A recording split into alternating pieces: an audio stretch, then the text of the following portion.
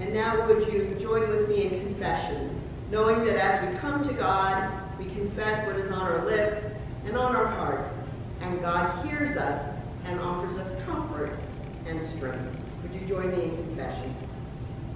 Create in me a clean heart, O God, and put a new and right spirit within me. Do not cast me away from your presence, and do not take your Holy Spirit from me. Restore to me the joy of your salvation, and sustain in me a willing spirit. Amen.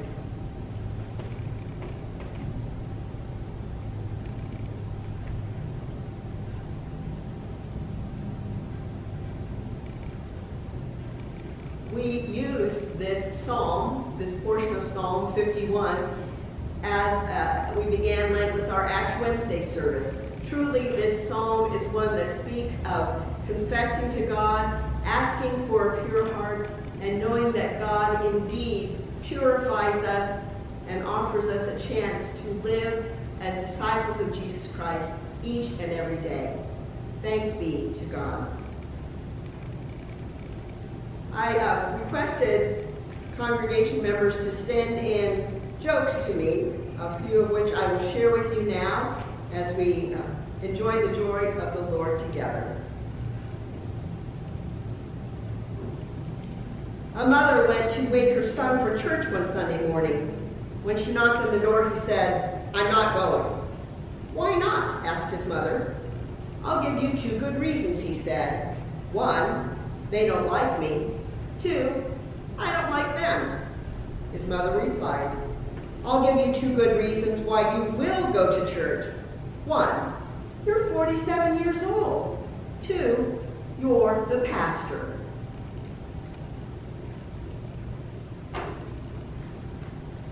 And then a joke that Lisa Adderholt sent. A local pastor joined a community service club, and the members thought they would have some fun with him to welcome him. Under his name, on his name badge, they printed hog collar as his occupation. Everyone made a big fanfare as the badge was presented. The pastor read hog collar and then responded saying, "I usually am called shepherd of the sheep, but perhaps you know your community better than I do."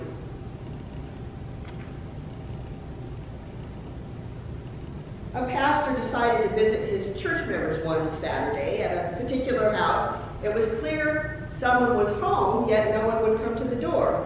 So after knocking a few times, the pastor took out his card and wrote on the back, Revelation 3:20, "Behold, I stand at the door and knock.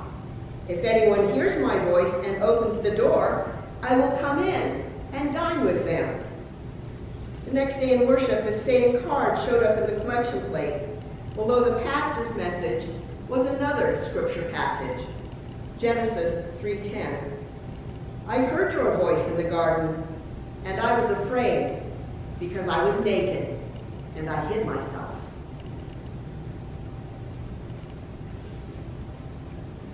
And then this contribution from Delia Edling. A minister told his congregation, "Next week, I plan to preach about the sin of lying. To help you understand my sermon, I want you all to read Mark chapter 17. The following Sunday, as the pastor prepared to deliver his sermon, he asked for a show of hands as to how many had read Mark chapter 17. Every hand went up. The minister smiled and said, "The Gospel of Mark has only 16 chapters. I will now proceed with my sermon on lying." And here's the only joke I will tell about a priest, a rabbi, and a pastor. A priest, a rabbi, and a pastor walked into a bar. It hurt. And this contribution from Jen Hostler, sharing some of the joy of the Lord from daily events. How do you make a tissue dance? Put a little boogie in it.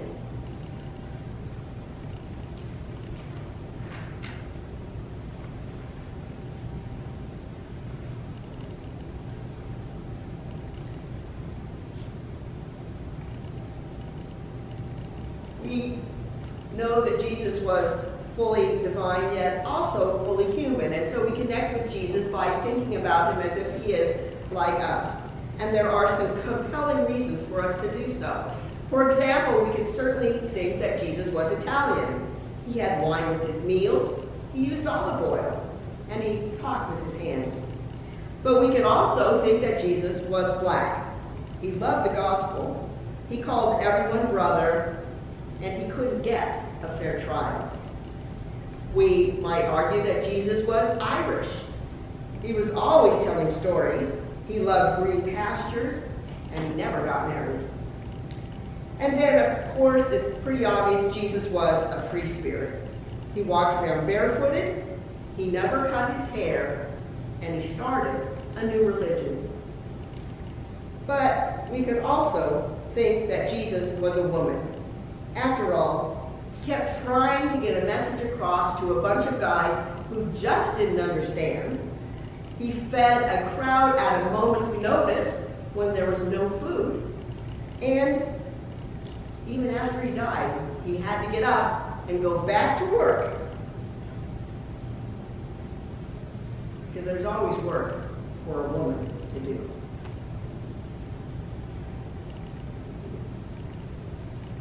And then Forrest Gump enters heaven. He stood in front of St. Peter at the pearly gates, and St. Peter said, "Welcome, Forrest. We've heard a lot about you. We know you're a good person, but there is a test you must take in order to get into heaven."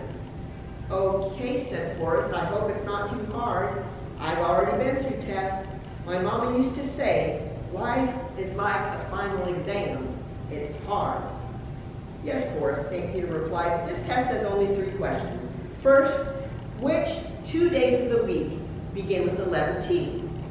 Second, how many seconds are in a year? And third, what is God's first name?" "Well," said Forrest, "the first question's easy. Which 2 days of the week begin with the letter T? Today and tomorrow." St. Peter was stunned and stuttered, "Well, that wasn't the answer I was looking for, but you have a point. I'll give you credit for that answer." "The next question," said Forrest, "how many seconds in a year?" 12, of course." 12? said St. Peter, completely confused. "Yes, sir. January 2nd, February 2nd, March 2nd. All right," St. Peter interrupted. "I see what you mean. I'll give you credit for that one, too." "And the third question," said Forrest, "is easy. God's first name is Andy." "Andy?" said St. Peter. "How did you come up with Andy?" "I learned it in church," said Forrest. "We used to sing. Andy walks with me, Andy talks with me, Andy tells me I am his own." St. Peter opened the gate to heaven and said, "Run, Forrest, run."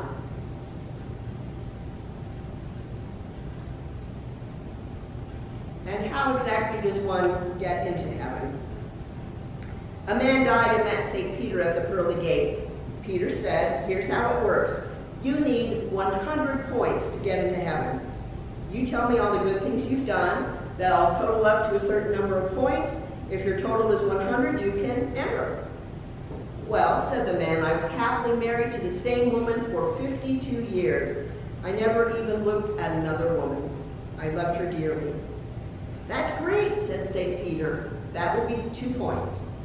"Oh," said the man, "this is going to be harder than I thought. Well, I attended church regularly, I volunteered my time, and I tithe faithfully." "Wonderful," said St. Peter. "That's worth another point." "1 point?" said the man. "Wow. Okay, I was involved with the prison ministry for 25 years. I went to the prison at least monthly and shared Jesus with the inmates." "Amazing," said St. Peter. "That's another 2 points." "Only 2 points?" said the man. "At this rate, it will only be by the grace of God that I'll ever get into heaven." "Amen," said St. Peter. "That's 100 points. Come on in."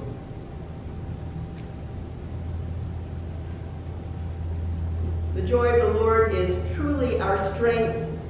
Let us continue to make a joyful noise to the Lord in all that we you do. We're so grateful to all of you who continue to send in your offerings.